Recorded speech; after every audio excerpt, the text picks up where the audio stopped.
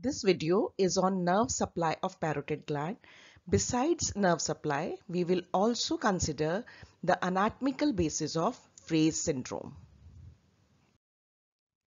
Parotid gland is supplied by three types of nerve fibers, and these are parasympathetic fibers, which are secretomotor in nature. So they are responsible for secretion of saliva from the parotid gland. Next, we have sympathetic fibers. They also provide innervation to the secretory units of the parotid gland, but mainly they are vasomotor. That means they will be supplying the blood vessels which are supplying parotid gland their smooth muscles. And then we have the third type, that is the sensory fibers, which will carry general sensations like pain, touch, heat, cold. So those fibers would be there. Now, besides the parenchyma of the parotid gland, the skin over the parotid gland that receives nerve supply from great auricular nerve. So this great auricular nerve, this arises from the cervical plexus. Its root value is C2, C3 ventral rami, and this will supply, not only it will carry the sensations from the skin, this will also supply the sweat glands which are present in the skin over the parotid gland.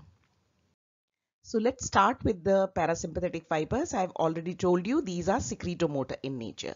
So which cranial nerve will provide these secretomotor fibers? It is glossopharyngeal nerve. Just to remind you, there are lots of exocrine glands in the head region like lacrimal gland, nasal glands, palatine glands, and the submandibular and sublingual salivary glands. All these glands will receive their secretomotor fibers from facial nerve, except parotid, which receives secretomotor fibers from glossopharyngeal nerve. Now let us see, this is parasympathetic innervation, so there will be two neurons involved in this pathway, preganglionic and postganglionic. So we will see where exactly the preganglionic neurons of this secretomotor pathway are located. In this diagram, we can see here, this is the brainstem with midbrain, pons and medulla oblongata. We can see here a nucleus here of the cranial nerve, glossopharyngeal nerve, that is inferior salivatory nucleus. So it is not difficult to remember. Salivatory, it is involved in salivation. Why inferior? Because facial nerve will have superior salivatory nucleus. So this inferior salivatory nucleus will have the preganglionic secretomotor fibers, and these fibers will traverse through or pass through the glossopharyngeal nerve. Now the glossopharyngeal nerve will leave the cranial cavity through a foramen known as jugular foramen.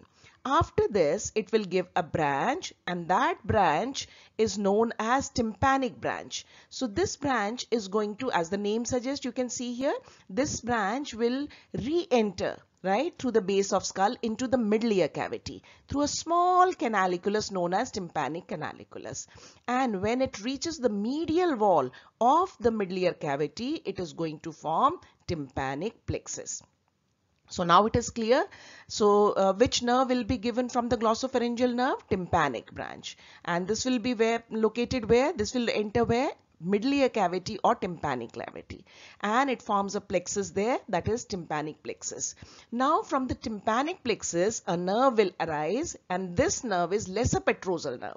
The name petrosal, that means it is going to pierce the roof of the tympanic cavity, which is formed by the petrous bone there. So there it will pierce and will enter middle cranial fossa. Now from there it will leave the cranial cavity via this foramen, which is foramen ovale. And then it is going to relay in the otic ganglion, which is located in infratemporal fossa. So this is the course of the preganglionic fibers. From inferior salivatory nucleus, the fibers enter glossopharyngeal nerve. Glossopharyngeal nerve leaves the cranial cavity through jugular foramen. It gives a branch known as tympanic branch, which enters the tympanic cavity and forms a plexus over the medial wall of the tympanic cavity known as tympanic plexus.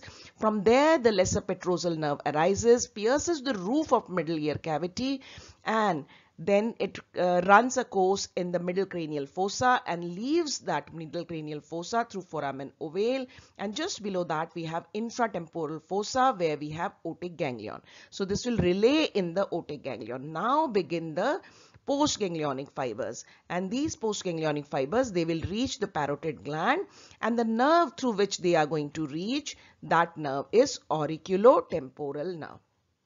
Now next, let us see about the sympathetic fibers. Now sympathetic fibers, from where they will come?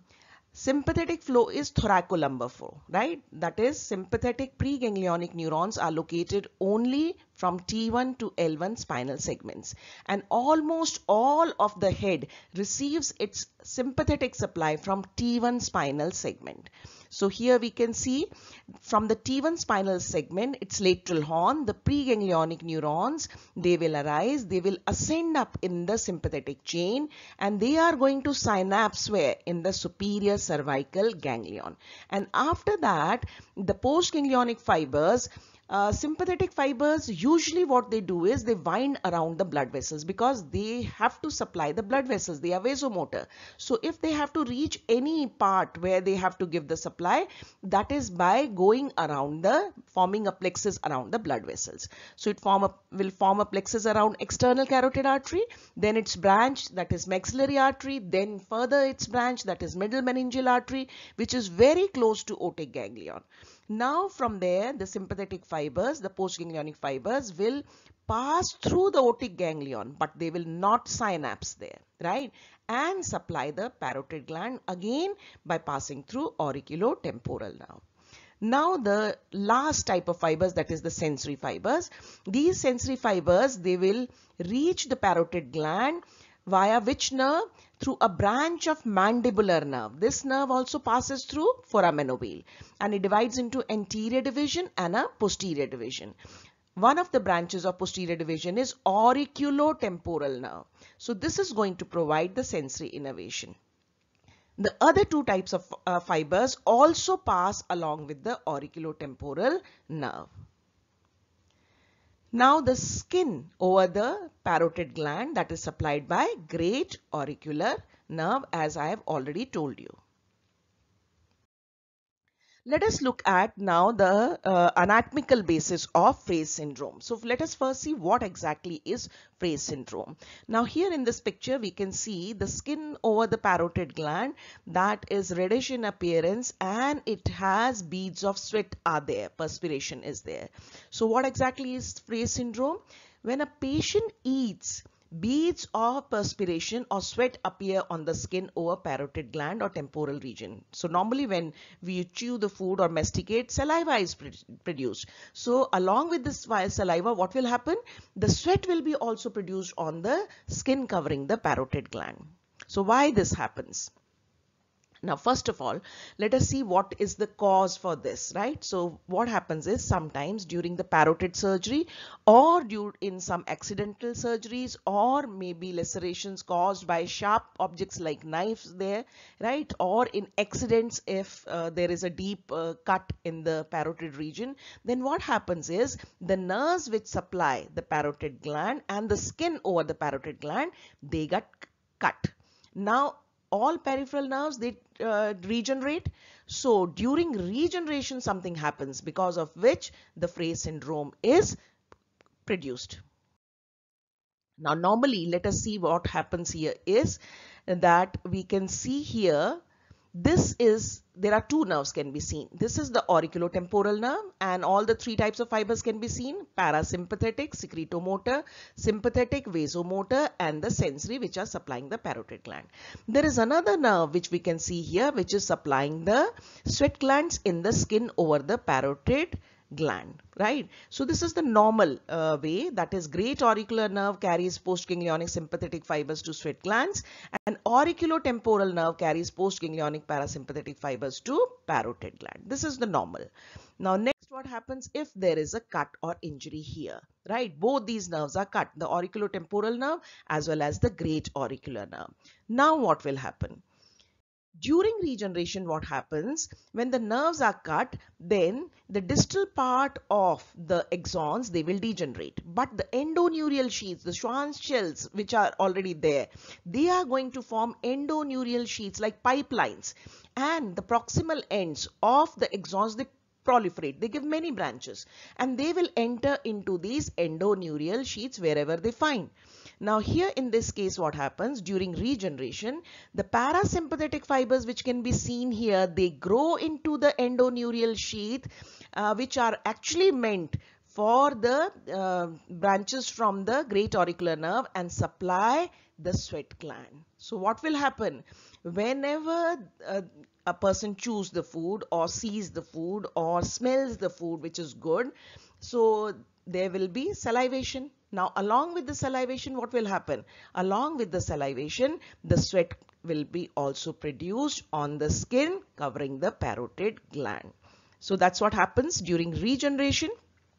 Secretomotor fibers of auriculotemporal nerve, they will also supply the sweat glands of the skin covering the parotid gland. As a result, when the person eats food, beads of sweat appear on the skin because the stimulus which is intended for salivation produces sweat also. So that's all for this video. Thanks for watching, and if you have not subscribed, please subscribe my channel so that I can put more such videos. And if you want the questions and answers in anatomy, all types of that, then visit the website, that is anatomyqa.com. Thanks once again.